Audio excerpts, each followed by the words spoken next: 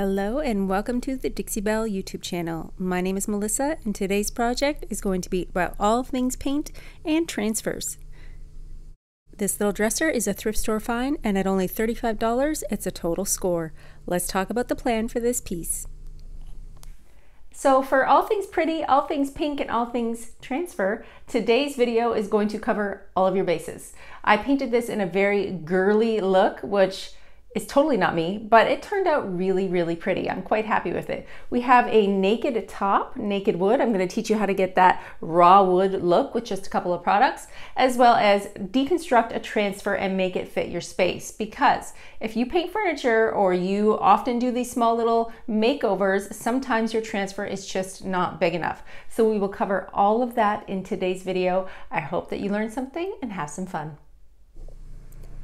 As always, I begin by inspecting my piece, testing all the drawers and seeing if they work well. This top left drawer has a bit of a sticking problem. Don't worry, we can learn how to fix this with a little bit of sandpaper and some Big Mama's butter. Let's see what else is going on with this little piece. Well, it has about 3 different styles of wood on it, including the front of this piece being a bird's eye maple veneer that is heavily damaged. The keyholes have been filled in poorly, the edges are chipped and torn. We can fill that in with a little bit of mud and get this piece back to flat. The wheels on this piece are not original either. They are made up of metal and plastic, so I will be using some gilding wax on them to make them pretty as well. Let's get to work on this drawer. In order to make a drawer slide smoothly, you're going to need to sand the bottom, tops, as well as the underside part of the drawer where the wood on wood glide runs together. If you can remove a little bit of that wood, you should be able to make the drawer glide smoothly. I'm also going to sand down the top of this piece so that we can do a raw wood finish.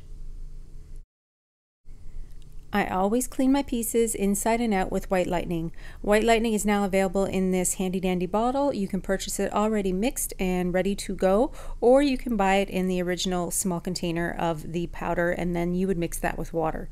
Either way, this product works great for removing any oils or dirt.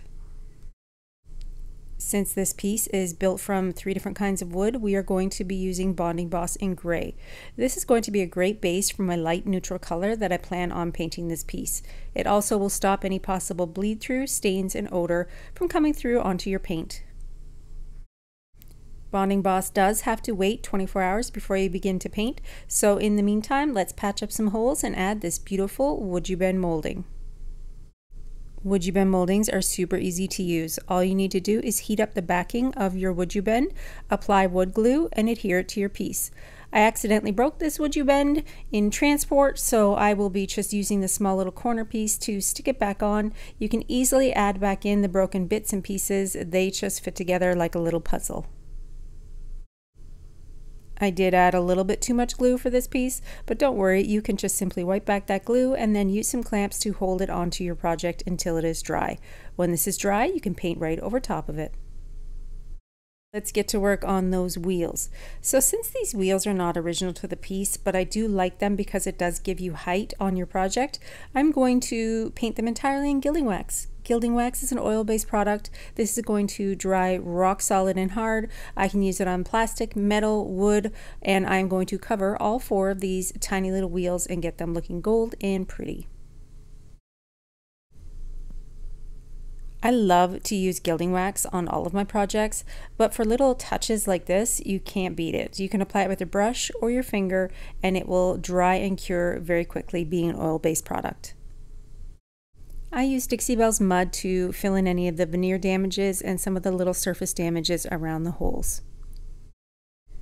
So what's the plan for this piece? Well, I said pink, and pink it is. This is a beautiful soft pink called Pink Champagne. It is gorgeous, it is pretty, and we are going to paint on 2 even coats of this beautiful chalk mineral paint color. I will be using 2 even coats of Pink Champagne over top of this gray Bonding Boss. Using a Bonding Boss before you begin in a gray or a white is really going to enable you to use less amounts of paint, especially when you use a nice light color like this. I continued along and painted the entire dresser, but not the sides of the drawers. I actually took out my Surf Prep sander and sanded down all of the drawers all along the sides to make sure that they slide nice and even, as well as not have any overlap of paint to prevent them from closing properly. I then used the rest of my Big Mama's butter to lubricate all of the drawer glides, so now all of those drawers slide evenly. After I was finished sanding them down and giving them that nice fresh look, I did add a little bit of a stencil onto the sides just to break it up a little bit and make it something pretty when the drawers are open. I sanded back all of the edges for a distressed look and then came in with white fluff, using a chip brush, water, and white fluff to gently soften the pink tones on this dresser and wash it out just a tiny bit. The plan for this piece is the Dragonfly Blooms transfer. I want to put it on all of the drawers, not the top two, but definitely the bottom ones where they just sit flat against the dresser.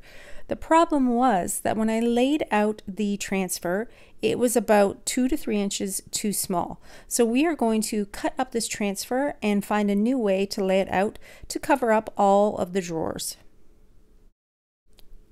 Transfers are super simple to use, and by cutting them up and choosing your design rather than using them as laid out with their initial pattern with the 4 sheets, you were able to cover a little bit more surface. So I basically took the same pattern that was on the pieces of transfer and just spread it out a little bit further to cover all the way from one drawer to the end. Transfers are super simple to use. I don't want you to be afraid to cut them up, layer them, design them, make them a one-of-a-kind piece for any piece of furniture that you're working on, and you will absolutely love the look that you get. Now that those drawers are finished, let's work on the top. I plan to use a little bit of Voodoo Gel Stain. Using the colors White Magic and Au Naturel mixed in with a little bit of water, I'm going to dilute the Voodoo Gel Stain and wipe it into that raw wood finish. This is going to give me a beautiful natural bleached out look. I sealed this entire dresser, including the top where I applied the Voodoo Gel Stain, with clear wax. This is going to keep that finish looking beautiful and natural and seal in my transfers. I added brand new knobs from Hobby Lobby, and then this little piece was done. I think the color combination of a soft pink washed with white, that added dragonfly transfer, and then that beautiful natural top makes it look super cottagecore. I love the vibe that this piece is giving, and it would look perfect in a little girl's room. The new glass knobs from Hobby Lobby were the finishing touch that this piece needed to make it beautiful and elegant. The WoodUBend on the bottom mimics that gorgeous curved design on the top, and I think that this project was a win.